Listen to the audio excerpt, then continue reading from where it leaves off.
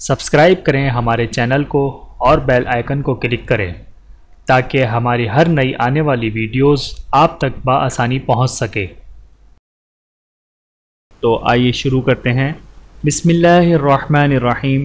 روزے میں ناجائز اور روزہ توڑنے والے امور: غیبت کرنا، جھوٹ بولنا، گالی دینا، لڑائی جھگڑا کرنا روزے کی حالت میں بدرجہ اولا ناجائز ہیں۔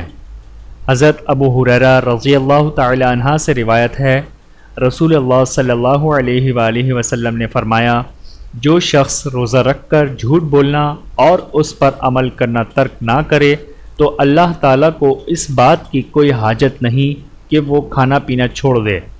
صحیح بخاری۔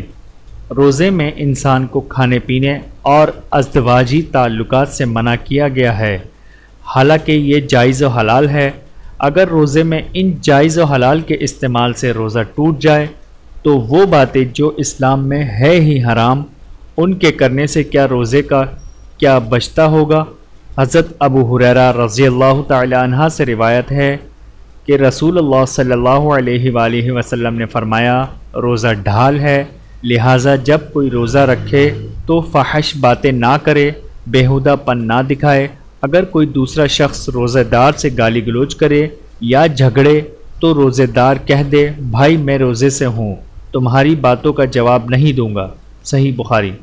روزے کی حالت میں کلی کرتے وقت ناک میں اس طرح پانی ڈالنا جائز نہیں کہ حلق تک پہنچنے کا خدشہ ہو۔ حضرت لقید بن صبرہ رضی اللہ تعالی عنہ سے روایت ہے کہ میں نے کہا، یا رسول اللہ صلی اللہ علیہ وآلہ وسلم، وضو کے بارے میں مجھے کچھ بتائیے۔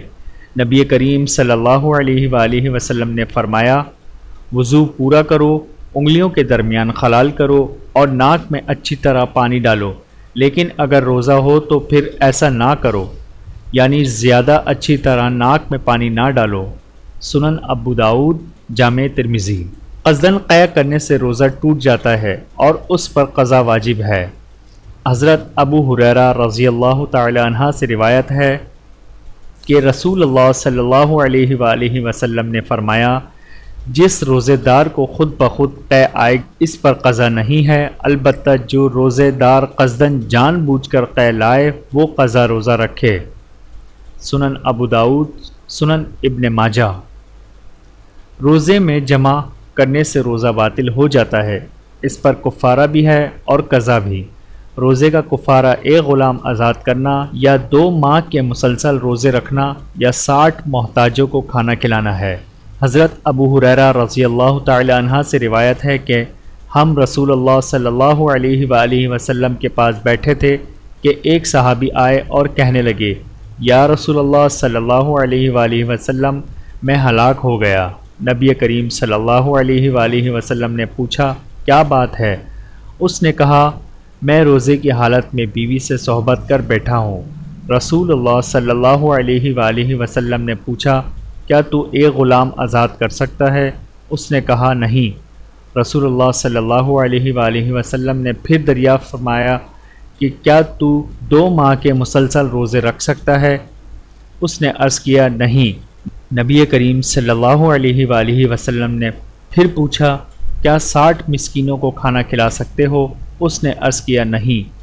نبی کریم صلی اللہ علیہ وآلہ وسلم نے فرمایا، اچھا بیٹھ جاؤ۔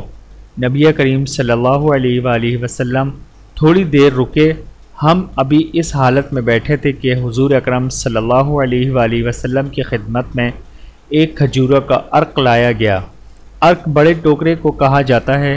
نبی اکرم صلی اللہ علیہ وآلہ وسلم نے فرمایا، مسئلہ پوچھنے والا کہاں ہے؟ اس نے کہا، میں حاضر ہوں۔ نبی کریم صلی اللہ علیہ وآلہ وسلم نے فرمایا، یہ کھجوریں لے اور صدقہ کر دے۔ اس نے عرض کیا، یا رسول اللہ صلی اللہ علیہ وآلہ وسلم، کیا صدقہ اپنے سے زیادہ محتاج لوگوں کو دوں؟ واللہ مدینے کی ساری آبادی میں کوئی گھر میرے گھر سے زیادہ محتاج نہیں۔ رسول اللہ صلی اللہ علیہ وآلہ وسلم ہنس دیے، یہاں تک کہ نبی کریم صلی اللہ علیہ وآلہ وسلم کے دانت مبارک نظر آنے لگے۔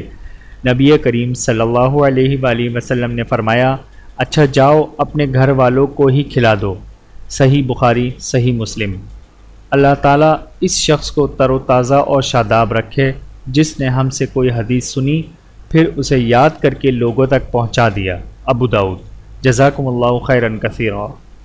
ویڈیو دیکھنے کا بہت شکریہ۔